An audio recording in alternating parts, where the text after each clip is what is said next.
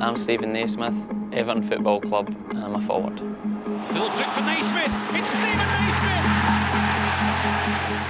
I think as a footballer you've got a fantastic and unique opportunity to give something back which is worthwhile, and when I'm not playing football I try to help as many charities and associations as I can. Giving back to the community comes from probably my upbringing. It was from a working class background. My dad is a social worker and I grew up in a small village which had a very good, strong community. It's about helping people in need.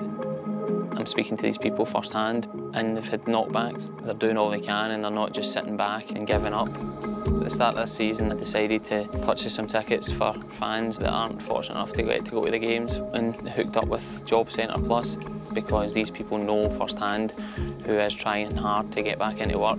Big fans this way. Stephen has gone above and beyond his role as a footballer, and we've awarded Stephen with the Spirit of the Game Award to recognise his fantastic work within the community. Just like Stephen, we've introduced our community ticket initiative around the country whereby we are giving out thousands of tickets because we want to form relationships with local charities, local organisations to work together for the benefit of our community. Wigan Youth Zone provides sporting, arts and recreational facilities so young people can come here and get involved in whatever they want to do. This ticket scheme is a fantastic way for us to recognise the great work that our staff and volunteers are doing. I was very fortunate that myself and my youngest son got these free giveaway tickets today, and we've come to watch Everton at the beloved Goodison Park.